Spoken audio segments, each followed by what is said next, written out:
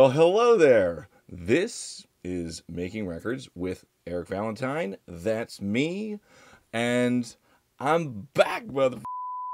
Uh, I guess well, I'm swearing already right out of the gate, but I'm just excited. I'm excited to be back doing this. I've missed you all, and yeah, this is going to be super fun. I think I'm finally going to be able to start this up again. So this episode is not really like a full-on music thing. I'm just trying to explain what's been going on, where I've been, and what's going to happen moving forward here. So what's been happening is a lot. It got kind of crazy. There was just a million things going on. For somebody that's supposed to be mostly retired at this point, it's really got bonkers. Probably since the last time I've, been here doing this, I recorded 2 records. One of them finally just got announced, so I can actually talk about it.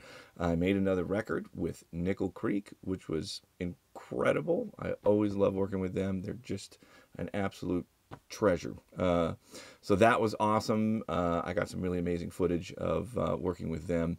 We recorded at RCA Studio A. Incredible place. It was totally amazing. Man, that is an amazing studio. So I had a lot of fun doing that. So we'll be able to check some of that out later down the road. The other record is not announced yet, but so I'm not going to get into that. Artists like to be able to announce their own releases, so got to leave that up to them. So there was that. I sold a studio. Finally, took forever. It was such a drama. Oh my God, it was nuts trying to make that happen. There was that's everything just kind of piled up, So between trying to be a dad and a husband and a record producer and an audio company owner and try and manage this huge renovation project of the new studio that's being built here in Vermont, like it got super crazy. And, I had like 4 or 5 full-time jobs, none of which I was really able to give the attention they probably deserved. And so, I had to kind of make time where I could, and anything that wasn't totally essential, I had to just give up. Sadly, the YouTube channel was one of the non-essentials, so I apologize for that. But I think things are a little bit under control. I'm not making any records right now. I'm back in Vermont. I'm focusing full time on finishing the studio renovation, and so I think it's going to be more manageable. I'm not going to dwell too much on the dramas of getting to where things are at now, but man, it was really crazy. And the main issue was selling that building, 1014 Vine Street, that housed both Barefoot Recording and Undertone Audio. That really slowed everything down. I'm just going to do a quick overview of that. And a little bit of money stuff in there, how it relates to the music business might be interesting.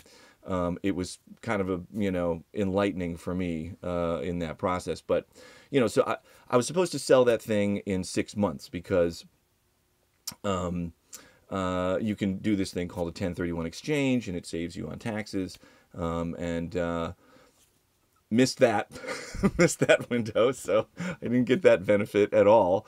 That was kind of a bummer, and I had to sort of reevaluate things at a certain point, just because the tax differences were massive. But so that happened, and then also at a certain point, we were in the process of buying the property in Vermont, and we realized, okay, this is not going to sell in time. I had an initial buyer. This is one of the crazy things about it. Had an initial buyer, signed a purchase agreement, just got to open escrow. Here we go. I was totally happy with the offer. Everything was great. And so the guy was just a crazy person. And so he just wouldn't put in a deposit to open escrow and kept saying like, I just wired it here. I promise you it's going to land there tomorrow. You know, sometimes it takes a while for wires to go through. Okay, great. We'd wait a few days. Nothing would show up. And it was just bizarre. He just kept saying like, okay, now I've really sent it and it's for sure it's going to go through this time. I talked to the bank and then nothing would show up. And that was going on for like 3 or 4 weeks. And then finally I was like, this guy's just crazy. I don't know what's going on.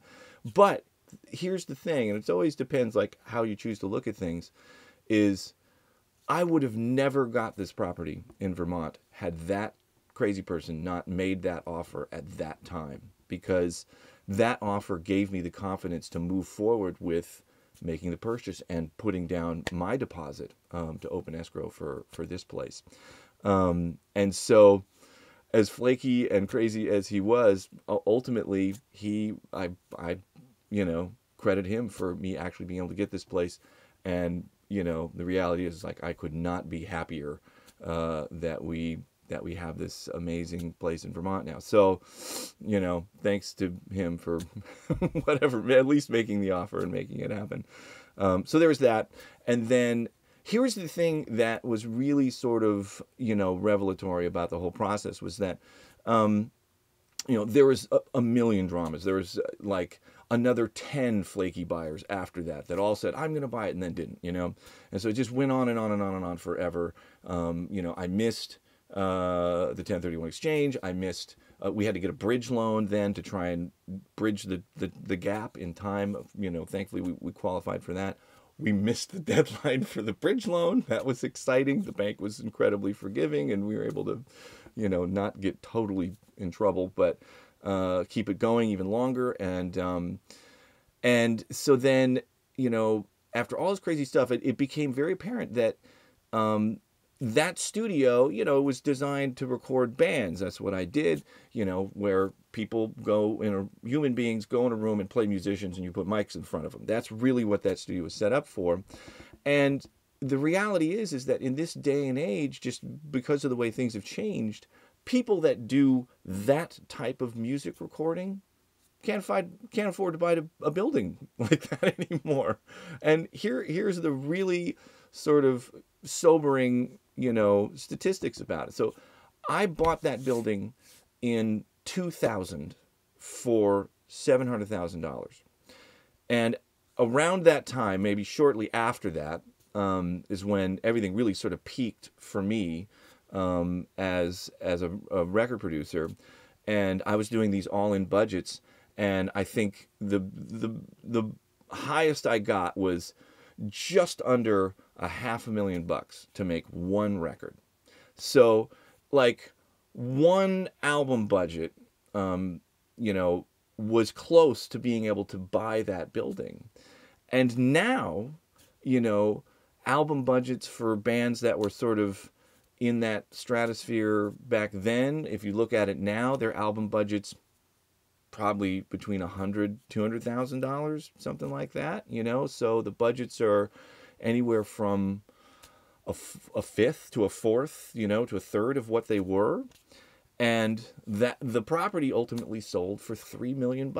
And there is no way that people working in that genre of music could really justify or just even have the funds to be able to purchase a building like that. And so I thought that was very revealing about, you know, just the state or just how things have changed in the music business. It's super real, you know, and so I had to pivot a bit and try to make it more appealing to people that were more in the sort of like, you know, pop and urban and, you know, electronic production world. That's really, you know, sort of the winner take all realm of music production now. There's just like this elite few artists out there that are really, you know, do very well, and kind of everybody else is starving at this point.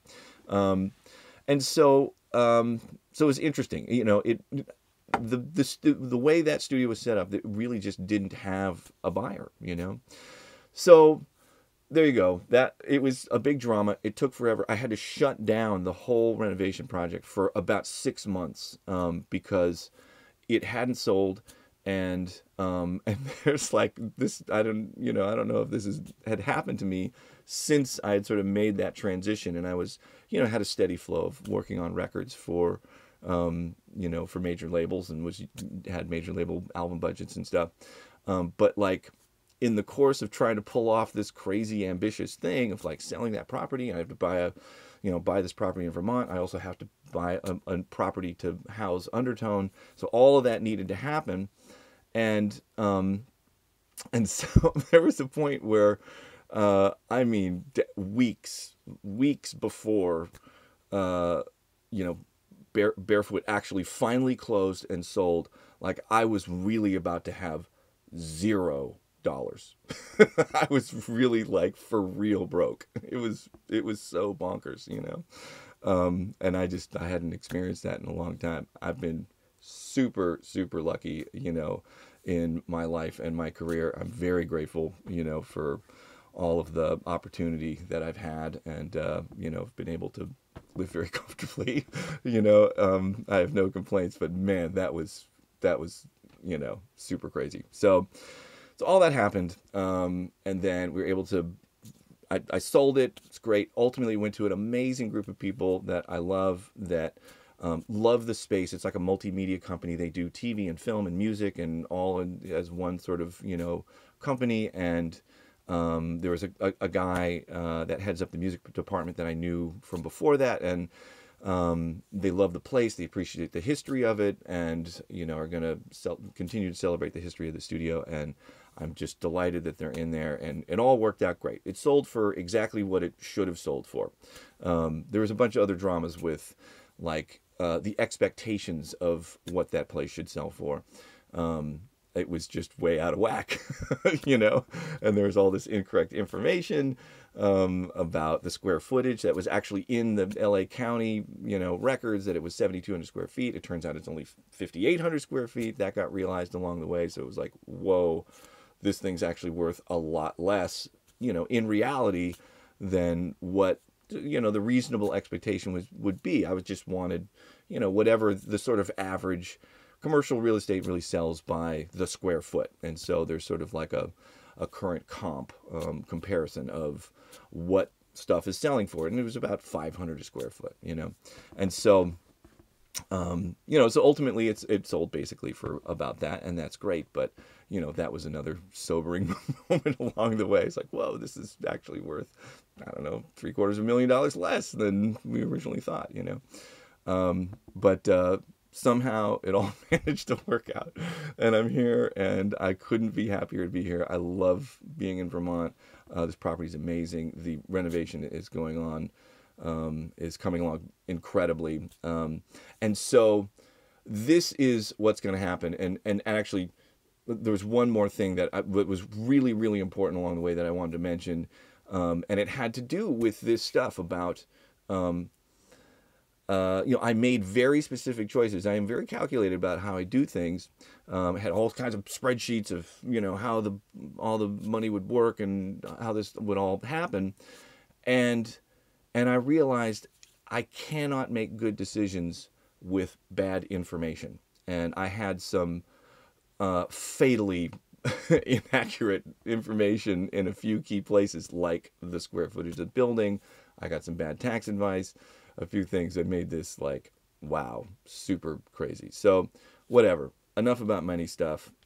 Money's super fucking boring to me. I don't really care about it at all. I'm not motivated by money, but I was trying to like, do this fucking dream, and it just kept getting in the way. It was pissing me off. So we made it. Here we are. So yeah. The renovation is going on great. It's actually really getting close. It's getting super exciting over there.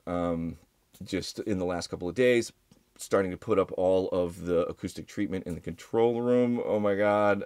Doing sound tests in the control room. Super excited about that. But there's a lot that's happened that I haven't covered. And so this is what's going to be happening with the YouTube channel. Is I am going to basically catch everybody up over the next few months as the studio's being totally finished. I think 2-3 months, this place will really be pretty much fully functioning. And so And so it'll take that time to get everybody caught up with where things are at, because I've filmed a bunch of stuff along the way. I just haven't had time to post it. And so so that's what I'll do. There'll be, like, at least every week there'll be another episode about the dramas, trials, tribulations of trying to do a massive renovation in Vermont.